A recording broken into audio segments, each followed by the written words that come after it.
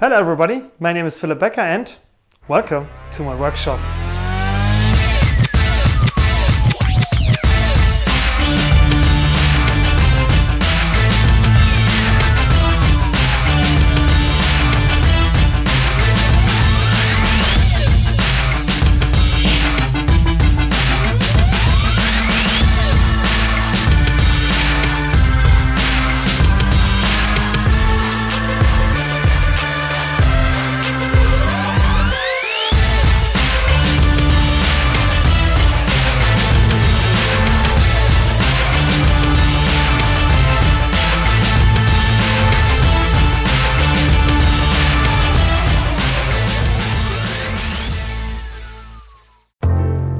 Before I had this space, I worked in a spare room in my apartment, which was okay, but it is on the 5th floor and no elevator. So to make my life easier, I needed a dedicated workshop. I did a lot of research and finally found a place that is affordable and within reach. And it was empty, so I could move in right away.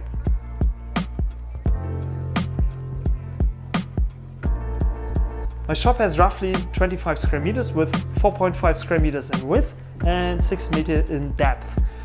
I used Fusion 360 to somewhat lay out the shop and get a feel for the space. But first things first, painting. The paint on the wall was really ugly and I wanted a nice white background, at least for the concrete wall and the ceiling.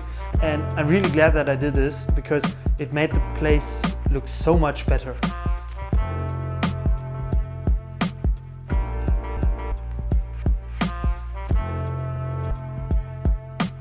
After paint, I did the electrical work, especially the light. I didn't film any or much of it as I'm not an electrician, and even though I kind of know what I'm doing, I don't feel comfortable showing it to you. And most of it was done in the dark with a flashlight anyways.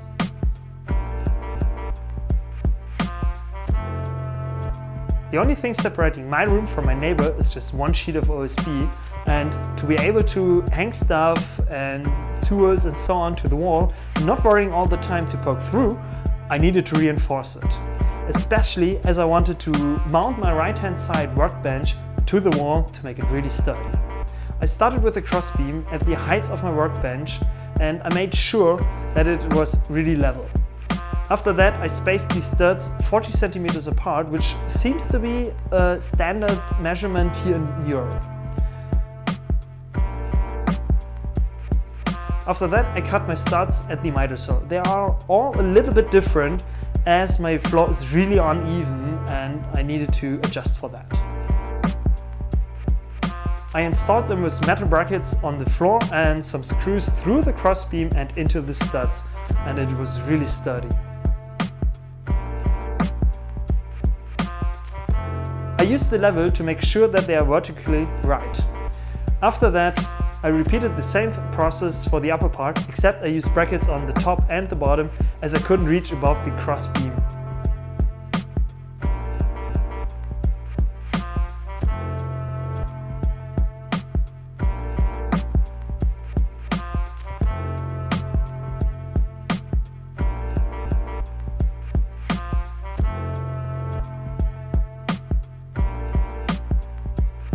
The next day I could start sheeting my wall with 80mm OSB.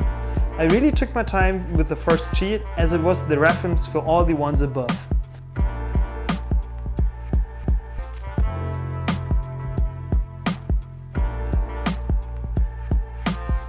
I tried to make my life easier by marking the studs on the OSB and copy that when I moved up.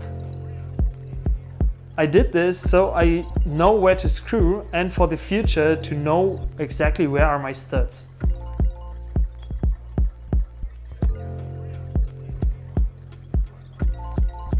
Okay, this was the first part of my shop build. In the next video I'm going to show you how I built my wall-mounted workbench.